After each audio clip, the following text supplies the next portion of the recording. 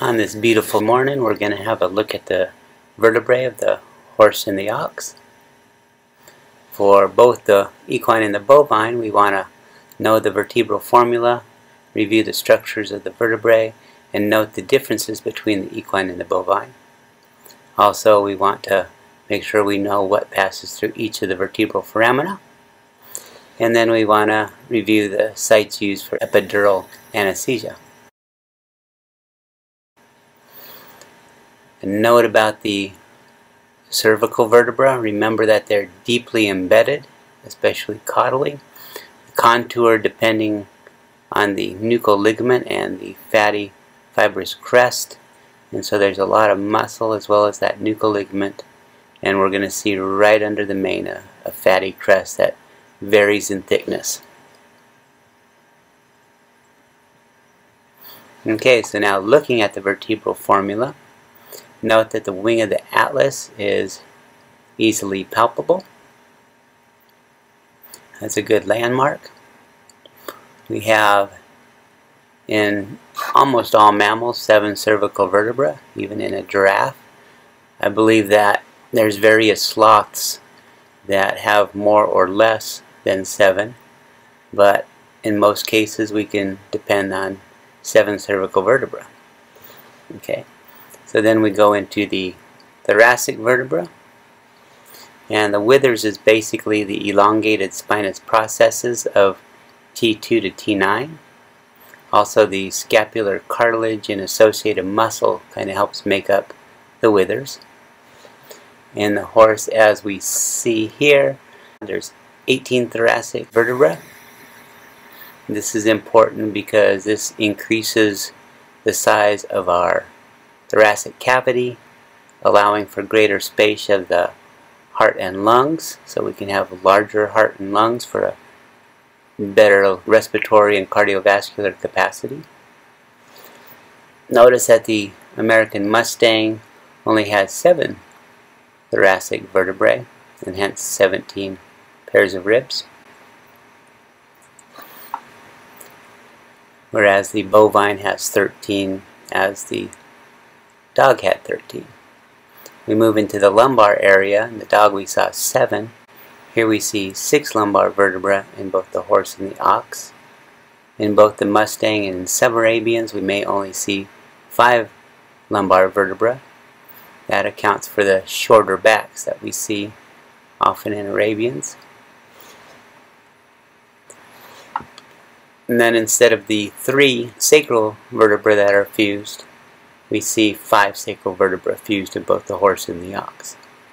Okay, let's look at the cervical vertebrae now. Really matter, the atlas and the axis. Here we're looking at the dorsal surface. Lateral vertebral foramina, that is the one that is coming right from the vertebral canal. Whenever that's present, we have a spinal nerve passing through it. So here we have the first cervical spinal nerve passing through the lateral vertebral foramina.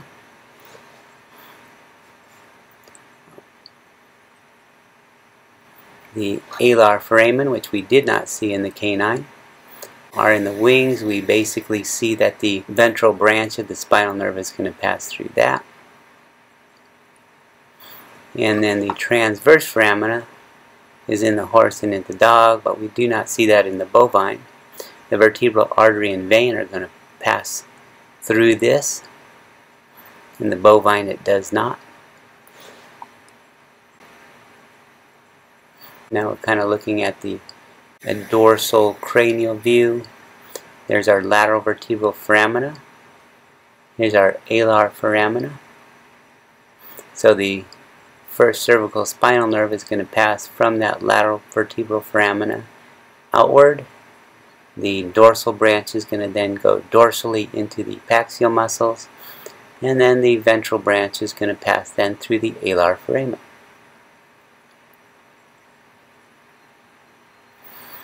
Moving back now to the axis, you see the very prominent dens. Also here we have a lateral vertebral foramina, which we did not see in the dog, and so the second cervical spinal nerve is going to then pass through this. Going through the transverse process is the transverse foramina, or the transverse canal. And so remember, this is where the vertebral artery is passing through. And that is true all the way back to C6. Here's a radiograph to show us the lateral vertebral foramina of the atlas. There's that ventral tubercle you noticed in the notes. There's the dens. Here we see the lateral vertebral foramina of the axis and the dorsal spinous process of the axis. And here we see the transverse process. Okay, going back to the skeleton. Remember that the cervical spinal nerves are going to exit rostral to the vertebra of the same number. But somebody came up with a spinal nerve C8, so then from T1 caudally, the spinal nerve is then going to exit caudal to the vertebra of the same number. Remember that the rib is going to articulate on the cranial aspect of the vertebra of the same number. So the first rib is going to articulate with the caudal aspect of C7 as well as the cranial aspect of T1. So we have the caudal and cranial costal fovea. Remember, they are named by where they are on the vertebra, not by where they are oriented on the head of the rib.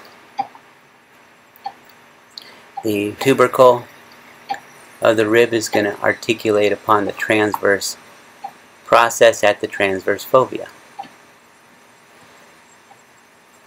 Okay, here's looking again at some of these thoracic vertebrae.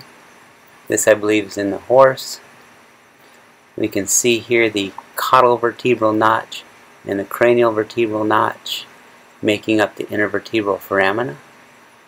In some cases, along this thoracic region, we're going to see that caudal vertebral notch kind of closed off, forming a lateral vertebral foramina. Once again, whenever we have a lateral vertebral foramina, the spinal nerve is going to pass through that, whereas the vessels are going to still pass through the intervertebral foramina. So once again, just like with the costal fovea, the notches are named by their orientation on the vertebra.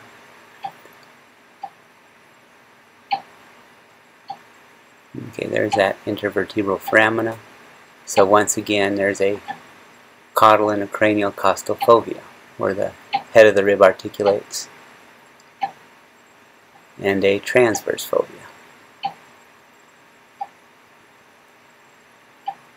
Okay, in this section we've got a equine and bovine thoracic region showing us the lateral vertebral foramina. We see more so in the bovine lumbar area the formation of these lateral vertebral foramina.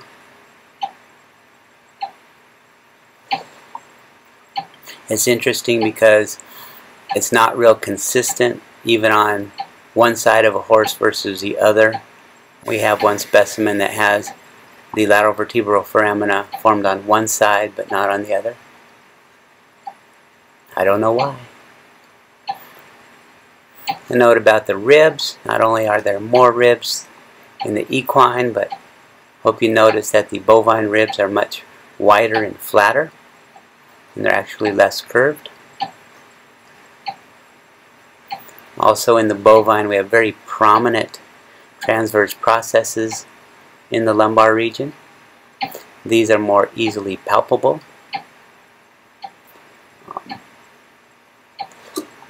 As you see here, L6 is a little bit smaller than L5 and kind of tucked in front of the tubercocci. Generally, if you palpate the tubercocci and come cranial, it's going to be L5 that you'll be able to palpate. L1 may also be hard to palpate depending on the posture of the animal. The spinous processes are also palpable in the bovine. And notice between L6 in the sacrum, we've got a nice space there, which is the lumbosacral space. Okay, looking at the equine here, notice how the transverse processes between L5 and 6 and L6 and S1, we may have actually synovial joints develop between those. Later they may fuse. I think we have a specimen in the lab where they are fused. Moving back into the sacrum, this particular equine sacrum isn't the best in that we're starting to get fusion of the dorsal spinous processes, but in general they are not fused, whereas in the bovine and as in the canine they were fused to form a medial and sacral crest. Notice the dorsal sacral foramina and the ventral sacral foramina. This is where both the dorsal and ventral branches of the spinal nerves will pass through. Okay, in the adult animal, notice the spinal cord generally ends at about the level of S1. A lumbosacral epidural is rare in horses. More commonly, we use this space for a cerebral spinal fluid tap. It is commonly used, however, for C-sections in small ruminants and pigs. It's also used for hind limb surgeries because it immobilizes the limb at this point. If we move the tail, we're going to see that the space between the first and second caudal vertebra may be mobile. This is used for caudal epidural in such cases of obstetric manipulations or prolapsed uterus or surgery on the caudal urogenital structures when we don't want to affect the limbs. And sometimes in the bovine we might use the S5 caudal 1 as well. And that's all I got.